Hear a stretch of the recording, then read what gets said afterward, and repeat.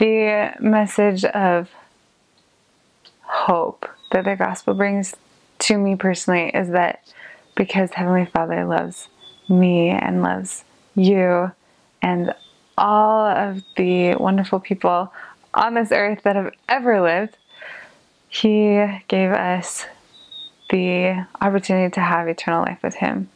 And with that as the goal, He wanted us to have this experience of being so imperfect that we can rely on His perfect Son, Jesus Christ.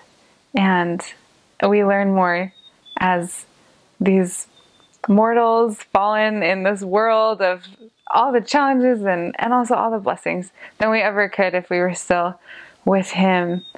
As wonderful as I know that was, I'm so grateful that we get to be here on earth to find Christ in our own lives.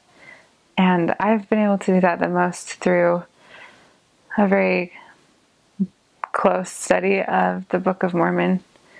I invite every person watching this to read the Book of Mormon every day for the rest of their lives, because it's in those pages that I have felt the love of a perfect Savior, someone who wants even more than I do to see me stand with His Father and my Father.